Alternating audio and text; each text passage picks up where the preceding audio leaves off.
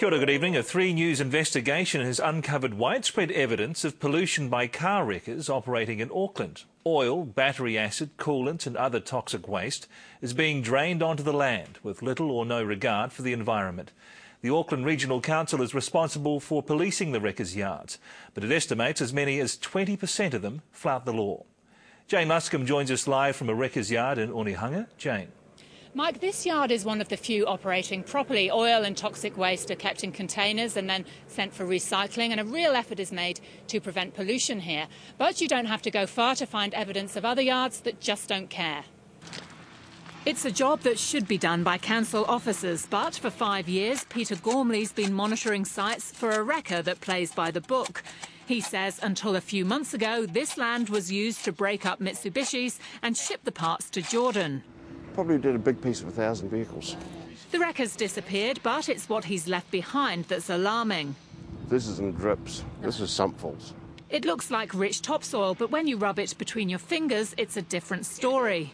Topsoil doesn't leave a stain like that on you, does it? No. Gormley reckons the entire 2,000 square metre site is contaminated. There'd be oil, there'd be brake fluid, there'd be battery acid. In some patches, it was up to 20 centimetres deep. How many places are there like this around Auckland? I would say there is conservatively 35 that I know of, and there'd be a hell of a lot more that I don't know of. Right. It took 3 years of complaints from neighbours before another wrecking business moved from here. The residents say oil slicks spilled into their gardens after heavy rain and killed their plants. It's definitely oil. It was black. It went all the way down the street, right down to the neighbours, about 3 houses away. So we all got it. Their gardens get soaked with oil as well. From there, it went into a nearby stormwater drain, then into a stream. Every week, Auckland Regional Council gets several calls from the public about fish and eels killed by pollution. Warren Strong spends thousands every year disposing of engine fluids and air conditioning gases correctly at his yard. That hole in the ozone, aircon gases are causing that. I don't know of any businesses that are collecting it apart from us. He says there's no inspection process to make sure others do the same. My kids have got to breathe the air.